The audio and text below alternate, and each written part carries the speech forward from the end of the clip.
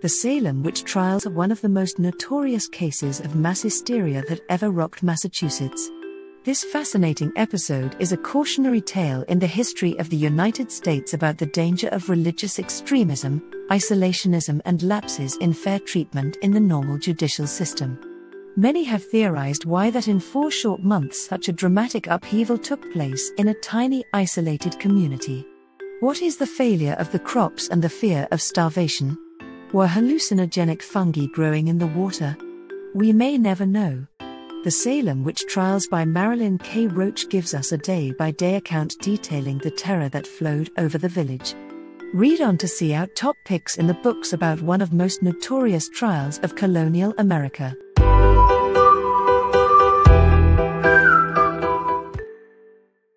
The first product on our list is the Salem Witch Trials Marilynne K. Roach. This book is an in-depth chronicle of the day-to-day events that happened during the Salem Witch Trials.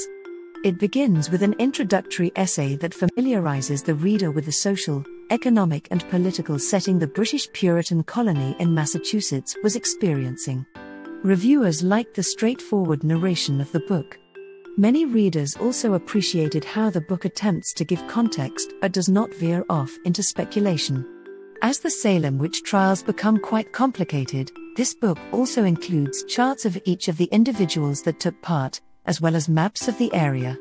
The book ends by referring to subsequent theories that attempt to explain the factors that resulted in the notorious witch trials. As this book covers the complex interaction between law, religion, politics, and society, many readers felt it was a slow read. The book meticulously delves into each day of the trials, which lasted approximately a year.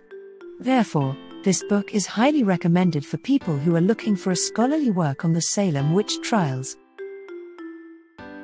The second product in our list is A Storm of Witchcraft, Emerson W. Baker. In this book, the author introduces the reader to the socio-political climate of the period when the Salem Witch Trials take place. The author deftly breaks down the various themes that were at play and the motivations of the people in power who proceeded with such dramatic accusations to their fatal conclusions. Readers enjoyed how the book doesn't limit itself by looking only at the accused but investigates the aspects that connected the small village to the greater upheavals that were taking place in the larger area geographically, politically, and socially. It also sheds light on the political agendas of people in power in the midst of the situation. The book examines the aftermath of the trials, and it is very detailed. Some reviewers felt that this made it quite an uphill read requiring a lot of time. However, this book is a must-read if you are looking for a scholarly piece of work that extends its scope beyond the village of Salem and examines the broader events that led to one of the strangest trials in American history. The next product is The Crucible, Arthur Miller. The book is based on a play by the same author. The story draws parallels between McCarthyism and the witch trials, and how people in power prey on the fears and paranoia of the masses to garner support for their own political agenda. The book is a fictionalized account of Abigail Williams, one of the ringleaders of the girls who accused other villagers of being witches. Readers felt that the book had a forceful story where each complex character had their own motivations that drove the story forward to its unhappy end. On the other hand, some readers didn't like the way the story departed from the historical facts. While the author did take artistic liberties with the source material, it held a mirror to the Red Scare tactics employed in the 1950s in the United States to root out communists. This book is considered an incredible political commentary that connects 2 events of American history.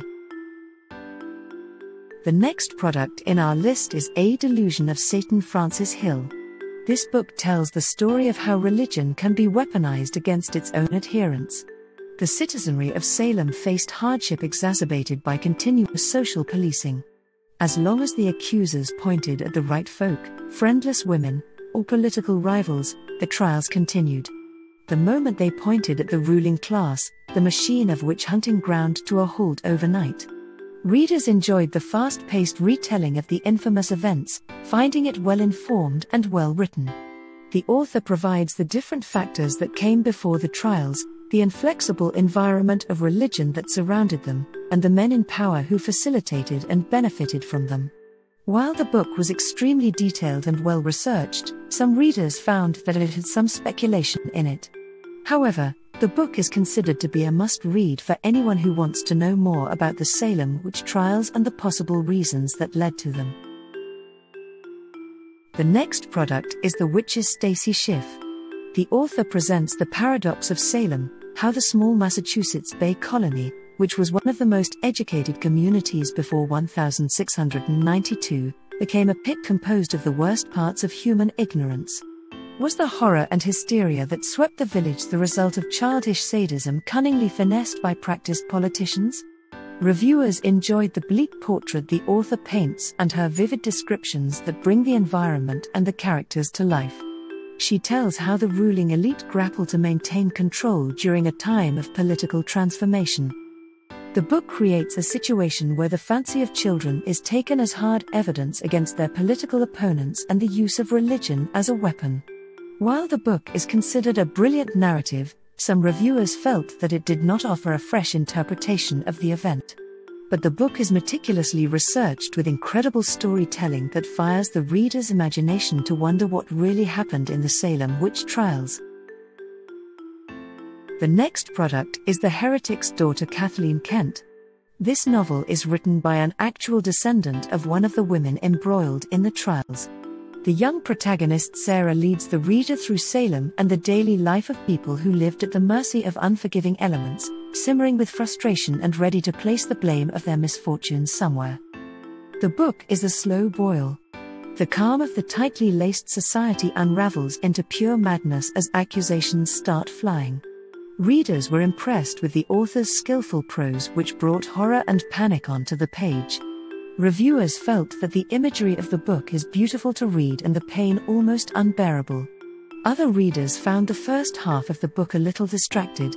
But as the story progresses, it becomes harrowing, as friends become enemies, family turns against family, and opportunists only gain from the madness. There is no escape for Sarah's family as she must accuse her own mother of witchcraft. The next product is In the Devil's Snare, Mary Beth Norton. In this, the author, who is an award-winning historian, has systematically reviewed all previous scholarly work on the Salem witch trials and argues her own theory. She takes the lens away from the accusers and looks at the greater context of what was happening prior to 1692 in Massachusetts. Readers felt that the author brilliantly illustrates how the failed military attempts against the Allied French and Native Americans and incompetence of the governing authority and intra-community suspicions led to a complete suspension of due process. As this book uses a large amount of information to present its theory, some readers found it a little difficult to get through. On the other hand, if you are looking for something that methodically goes through the trials and associated context, this book is highly recommended. The next product in our list is A Break with Charity Ann Rinaldi. In this book, the author combines the real-world events of the Salem witch trials with the ageless social conundrums young girls still face. The protagonist Susanna wants to be accepted by a group of popular girls that meet at the Reverend's house. The ringleader is Ann Putnam, the historical figure who began the infamous accusations. Susanna is placed in a dark place when Anne boasts of falsely accusing villagers of witchcraft. She must either break with Charity, which means to tell on her friends, or risk her own family being accused by ruthless Anne. Reviewers enjoyed this book, as though it is placed in history, the language is modern enough to make it an engaging read. While some readers did feel the book added too many historical details, others appreciated that it was well researched. The book does a good job of describing why the hangings happened but doesn't give lurid details of the happenings. This book is recommended for young readers who are interested in the history of Salem. The next product in our list is the Physick book of Deliverance, Dane Katherine Howe. The story follows Connie Goodwin, who must spend her summer preparing her deceased grandmother's old house in Salem for sale. Connie is understandably reluctant as the house has not been lived in for 20 years and is filled with trash. However, what she finds there launches a tale of superstition, greed and love. Reviewers liked this book as a light summer read. It has a house full of secrets, romance, and hints of the supernatural as well as flashbacks into the Salem of 1692. Readers enjoyed how the book portrayed academic life and the mixture of history and fiction. The side characters were also fleshed out and helped the main protagonist on her journey of discovering her lineage. Some readers did feel that it should have focused equally on the past flashbacks as well as the modern part of the story. However, many readers felt that it honored the victims of the Salem Witch Trials while also being an entertaining read. It captures the emotions of both time periods and leads the reader through one coherent but enjoyable tale. The next product is How to Hang a Witch. Adriana Mather. 15-year-old New Yorker Samantha Mather is plucked from everything she knows and dropped into the middle of the cold embrace of Salem, Massachusetts. She's directly descended from Cotton Mather, the infamous minister at the heart of the trials, and her lineage makes her the sworn enemy of the Descendants, a clique of girls whose ancestors were hanged as witches. Readers found this a charming read filled with teenage drama. The lead, Samantha, is a typical rebellious teenager but with a strong sense of justice. Readers also enjoyed how the storyline progressed, becoming more and more intricate and elaborate as Samantha discovers a curse on herself and the town. Some reviewers felt that the writing was a little prosaic, but others found it funny and inspired. There is a typical teen love triangle and plenty of catty backbiting, and supernatural elements abound as Samantha tries to solve the mystery which will keep the tragic history of Salem from repeating itself. Do you think this list makes sense? Leave a comment for us. You can find the product link in the description of the video. Remember to like and subscribe to the channel to keep up with the latest reviews.